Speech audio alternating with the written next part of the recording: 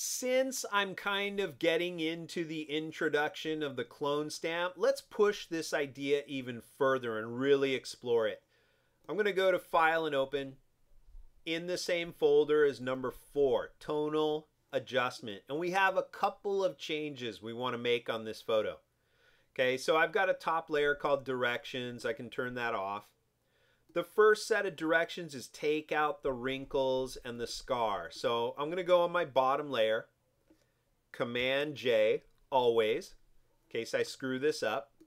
And I'm going to zoom in right here. It's a little scar right there.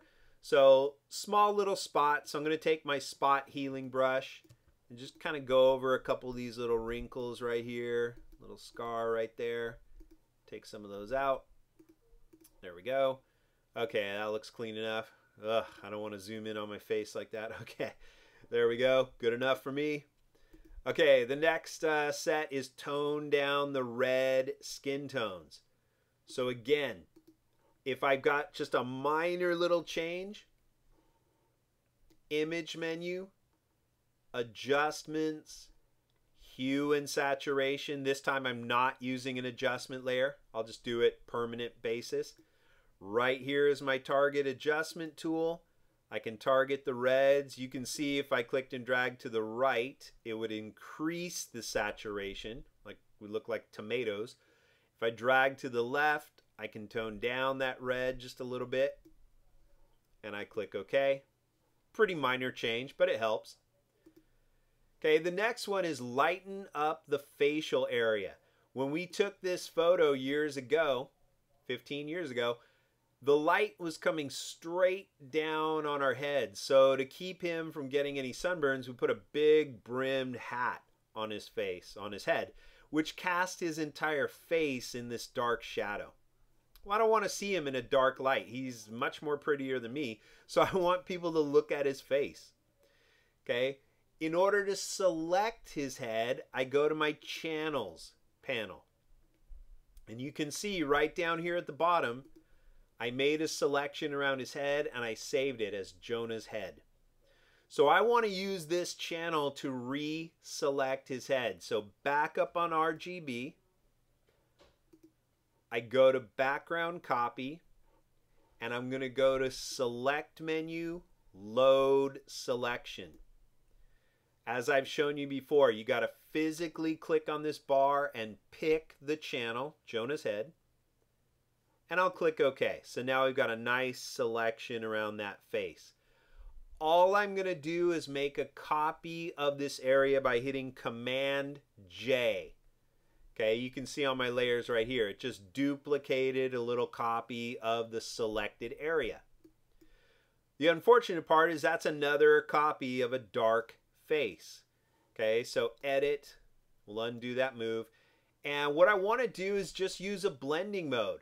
Like as if I had an assistant helping me with my photography who is shining a reflector panel here so we can get the light to come back up.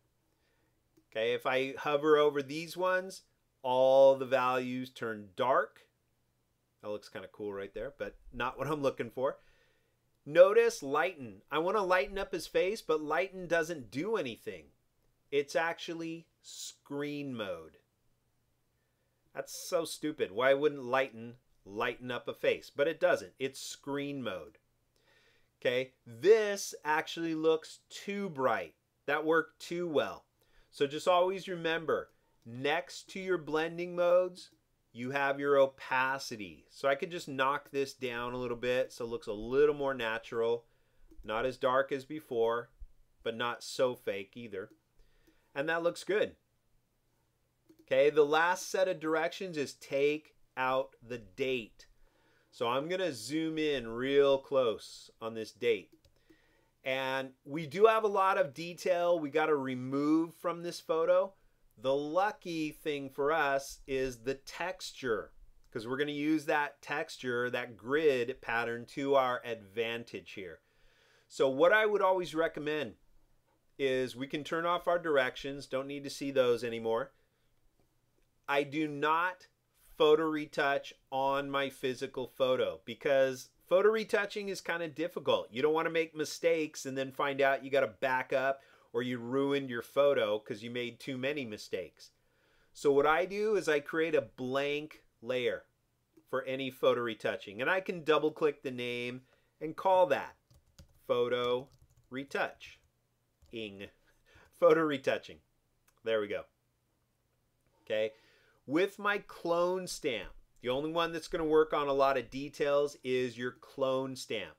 If you are cloning, you want a soft edge brush. You're trying to blend pixels together and trick people into believing there never was a date here to begin with.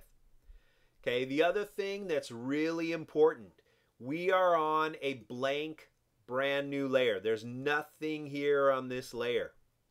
Okay, so in order to use the clone stamp correctly, I have to come up to the upper right and it says sample. Sample from the current layer. The current layer has nothing there. Okay, so what I have to do is, even though I'm on a blank layer floating above my photo, I'm going to take my clone stamp and sample from all layers. So even though I'm working up here, I'm going to be picking up pixels from down below.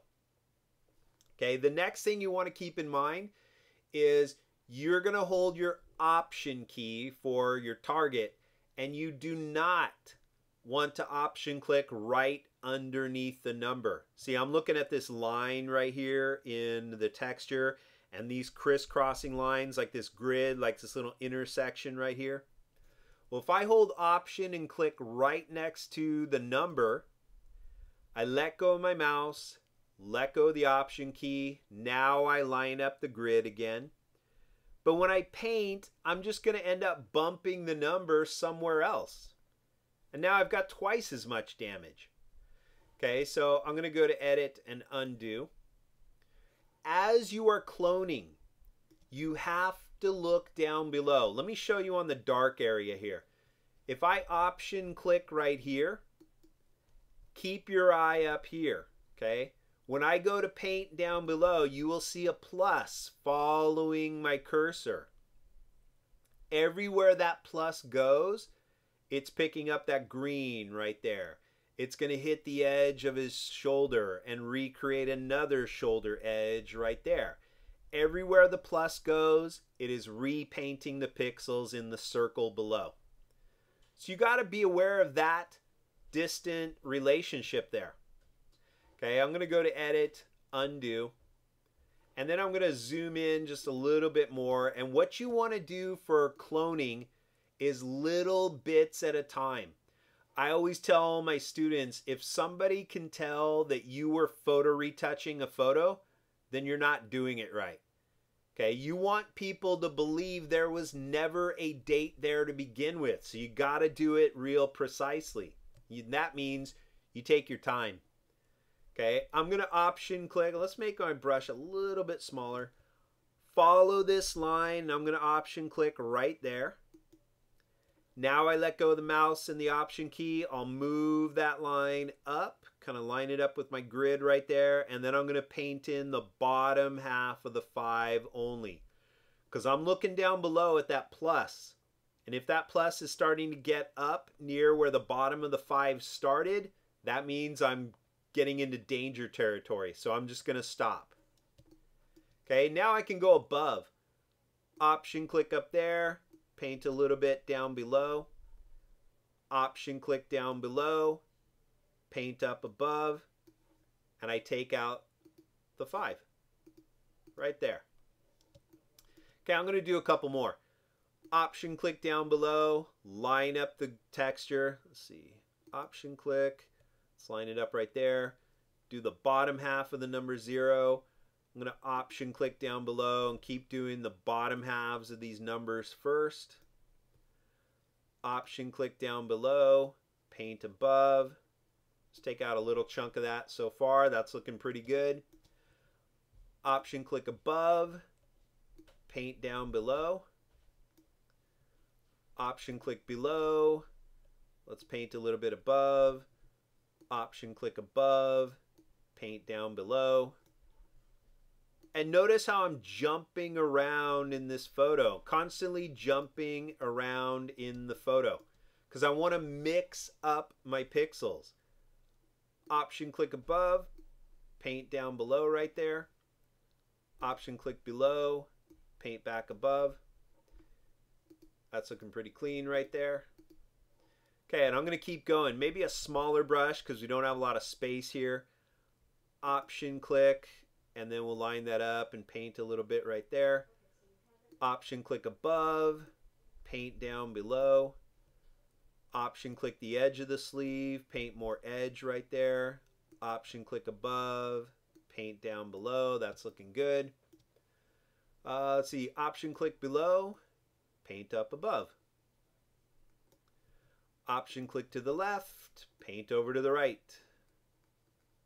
Oops, I went too far. There we go. Didn't listen to my own advice. Okay, option click on the left, paint over to the right. Just a little bit right there. There we go. Option click the left, paint over to the right. Just a little bit more. Option click, move and paint. Option click above, and let's paint down below right there. Option click on the right, paint over to the left. And again, I'm just jumping around here. Okay, so let's go down here. Option click above, paint that edge down below. Option click on the right, paint over to the left. Option click above, paint down below. It's looking pretty clean. It's looking great, believable.